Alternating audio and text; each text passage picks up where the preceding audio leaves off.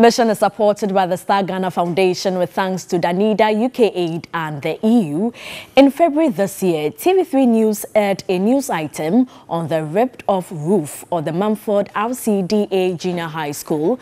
Well, months after this report, the District Assembly has fixed the roof and has also made strides in improving access to education for residents. When TV3 first visited the Mumford Junior High School in the Goma West District, it was in a bad state. The structure had not received much renovation since its establishment. Portions of its roof had dislodged, while aluminium sheets hung loosely, riddled with holes. Teachers told us lessons were disrupted at the onset of rains, while the hanging roofing sheets produced noise.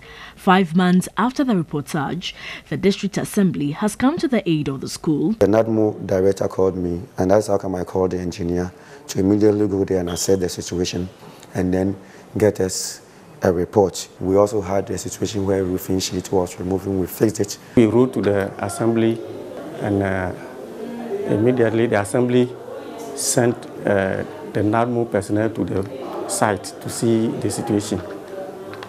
And when they reported back, the assembly managed to raise some funds and then put it in place. Chiefs and opinion leaders were grateful to TV3 for the reportage. So far, Assam no ba no District Assembly nyamena aduma wabo abahwam we sese dan no sumi ni nyina kama.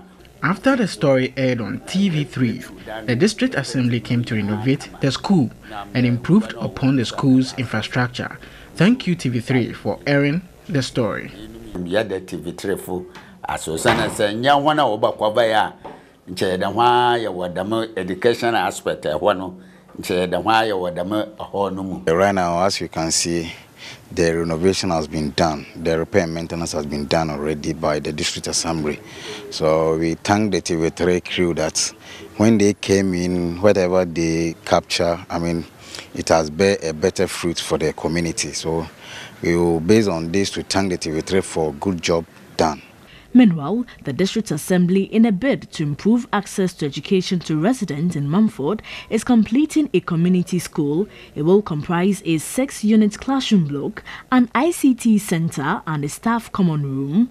We took a decision to put up the school because of the growing population of that school. It's a 2-stream school, A and B, but then we have 1 single classroom for all of them. And I'm told the population is about 800 getting to 900 now. That is what necessitated our attention, attracted our attention to go and put up the school there. So it is going to ease congestion in the classroom as well. The community school is expected to be completed in November this year.